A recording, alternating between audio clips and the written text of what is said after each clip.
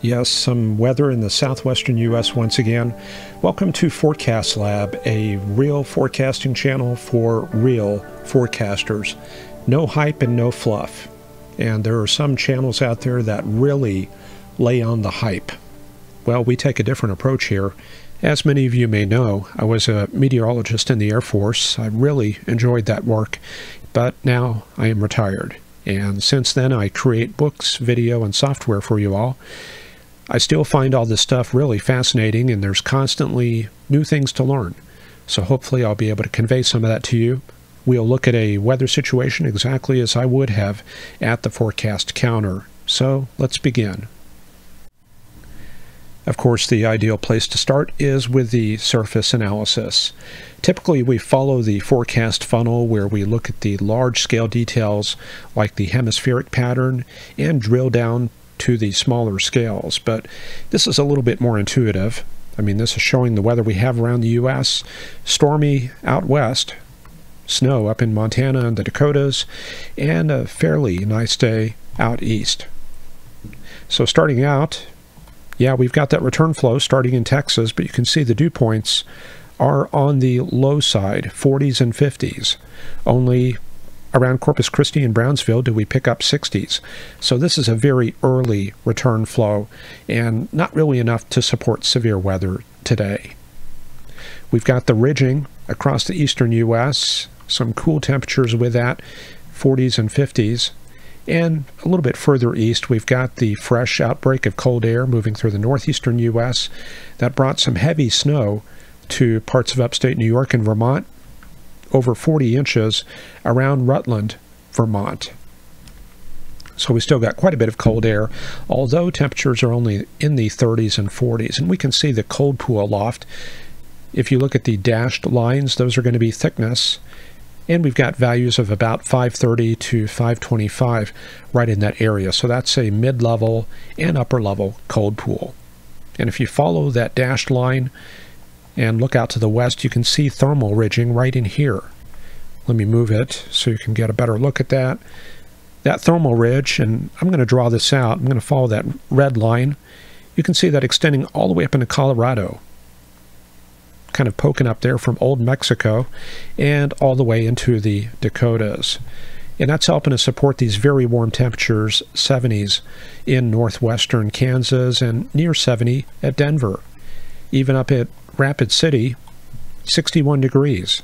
But you go a little bit further north and we've got 20s. And that's because we've got shallow northeasterly flow at the surface, temperatures in the 20s around North Dakota. But obviously right off the surface with this thermal ridging, we've probably got some overrunning taking place. And that's helping to support that precip area out there in Montana. A Pacific front moving through Arizona. Showery conditions across much of the state, not really finding much snow, and that's indicative of that warm air in advance of this system, and behind it 40s and 50s. So a little bit warmer than what we've had over the past couple weeks. Heading up into Alaska, well, ridging in the Pacific Northwest, but going up there into the Gulf of Alaska, stormy, 990 millibar low, south of Anchorage, and some cool temperatures in the interior with low pressure here and high pressure in the Arctic. That gives us a component from north to south and helps keep temperatures on the cool side. So a lot of temperatures below zero. In Canada, similar situation, a polar high from Inuvik down towards, what are those stations? I forgot them already. On the Hudson Bay region, yeah, minus 10, minus 20, and the coldest temperature that I'm seeing here appears to be minus 31 north of Inuvik.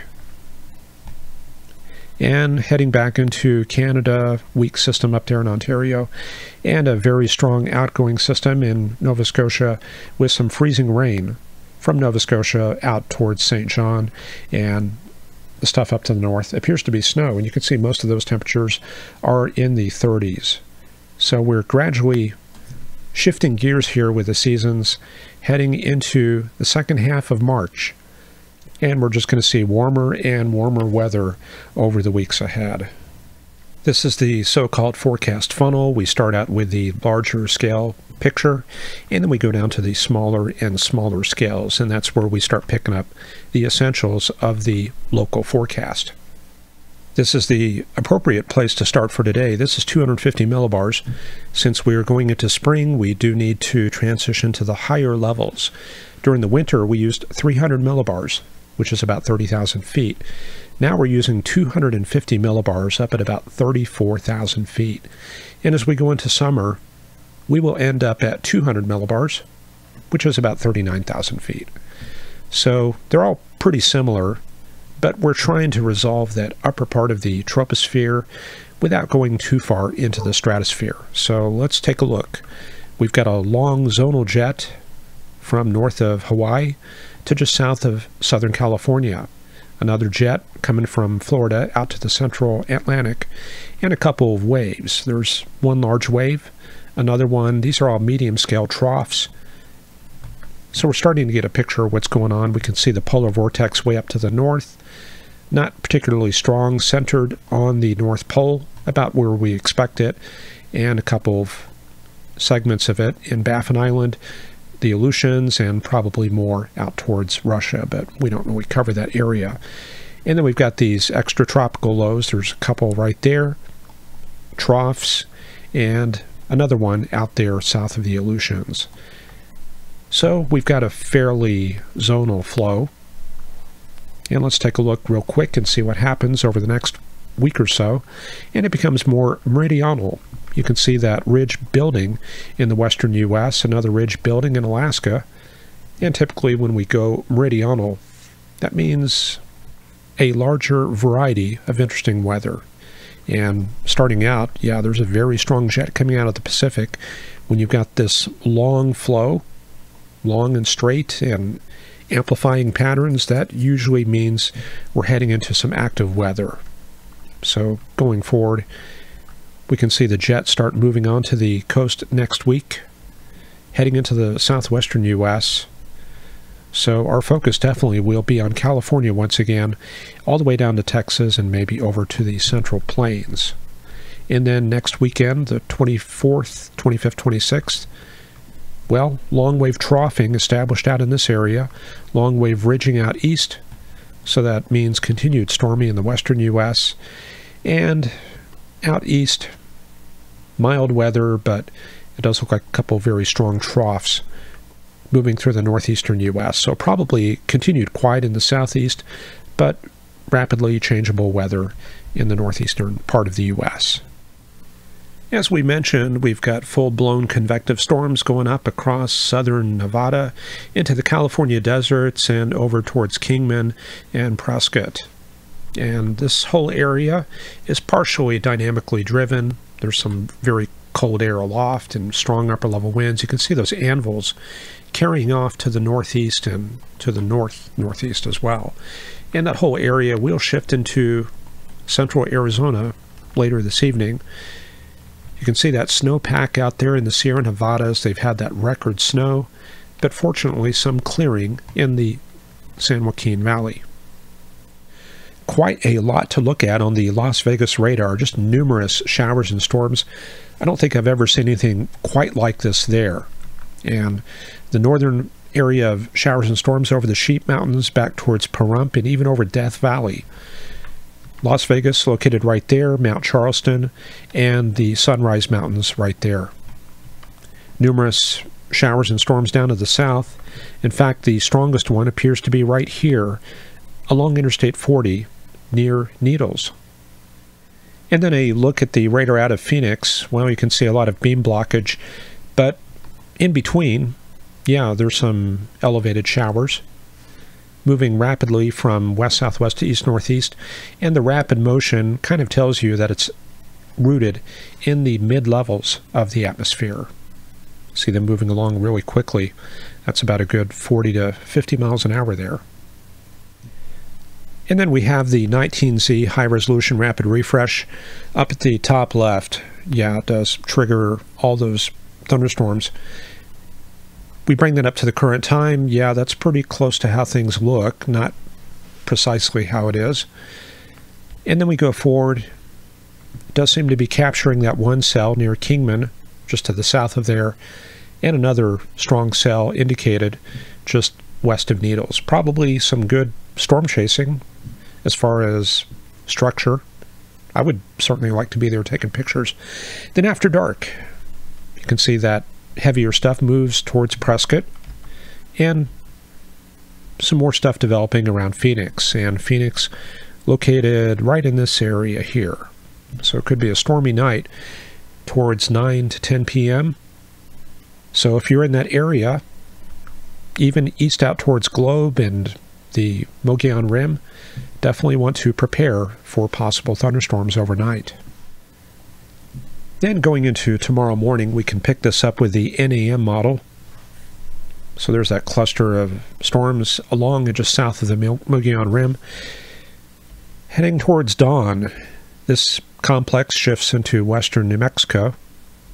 That's going to be associated with that Pacific front. We can see the lower thetas, the lower potential temperatures way out to the west, and the front, it's going to be just ahead of this area of westerly flow. It's a very subtle feature, very hard to pick out. However, we go into tomorrow morning, 13Z, that's going to be about 8 p.m. or 8 a.m. Central Time. We lose that shower and storm activity, and it becomes replaced by this Canadian front moving south into the Texas Panhandle. Some separate activity out there in East Texas into the Arklatex. Let me back that up to about dawn.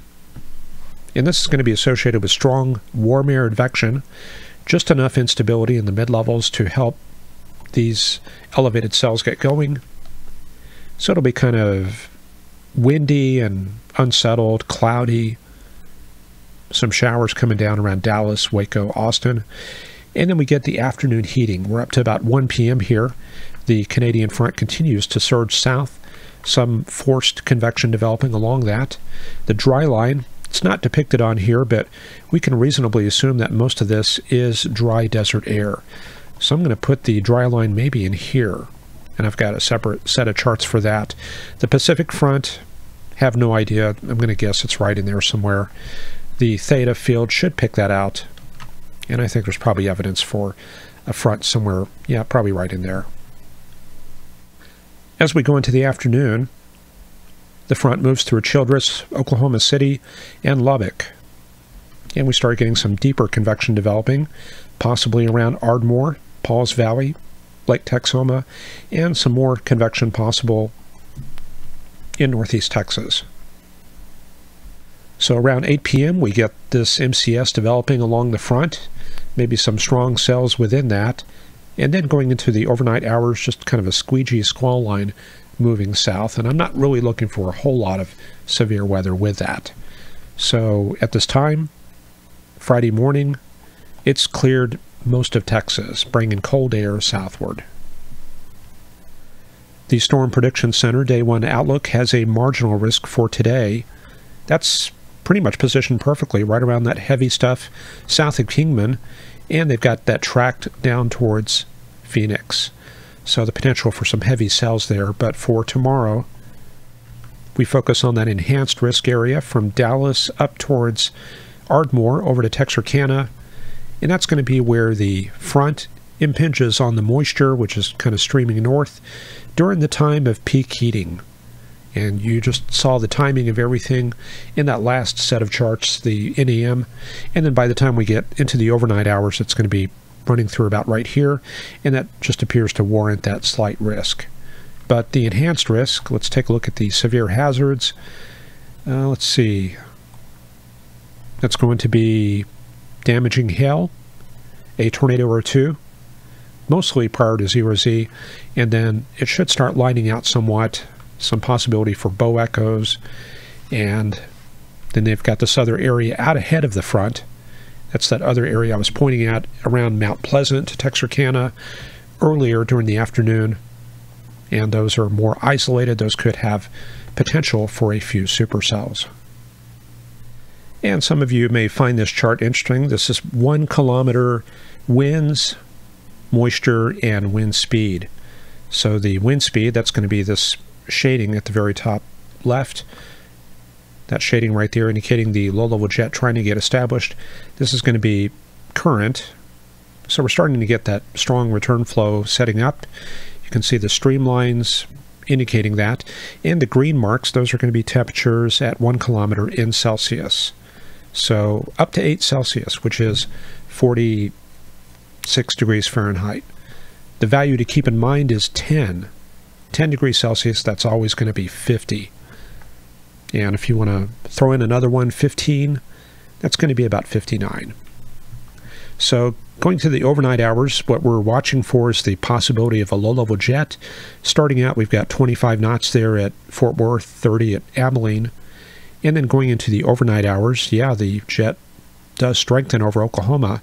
60 knots there around Enid up to Wichita. And it kind of sits there along that axis from about Fort Worth to Chanute, Kansas, looking at about 50 to 60 knots. And then the 12Z soundings should reflect this pattern right here. So a moderate low-level jet in place. It is somewhat veered though, which is not all that big of a problem if your low-level flow at the surface is out of the east or the southeast, because then you get that directional turning.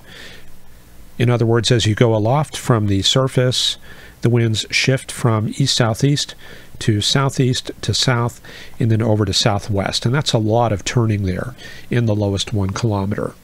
So really it all depends on what the surface winds are doing. If the surface winds are similar, then you're not going to really have that shear. So going into the daytime, yeah, things become a little bit more veered and the low-level jet weekends, which typically does happen during the afternoon. And then we've got that cold front coming south out of the Central Plains, and that's how things look in the evening. So still some strong flow over northeast Texas, although the better winds have shifted up into Illinois, which is not going to really help severe weather all that much. That's pretty far north. And if you want to look at the moisture, yep, there's a chart that I've got for you here. This is going to be 50 degrees Fahrenheit at 1 kilometer, and you can see the moisture trying to pour in during the morning. So that's going to be 12Z. That's tomorrow about dawn. And a lot of it does remain in place into the afternoon. So yeah, moisture is going to be somewhat in place right there in east and northeast Texas. And the moisture axis impinges on the front right around Paris, Texas. So that is going to have probably the best potential for severe weather. And then things start lining out at this point. The front just hitting this wall of moisture, and we're just going to get a lot of cell competition, which means a big MCS.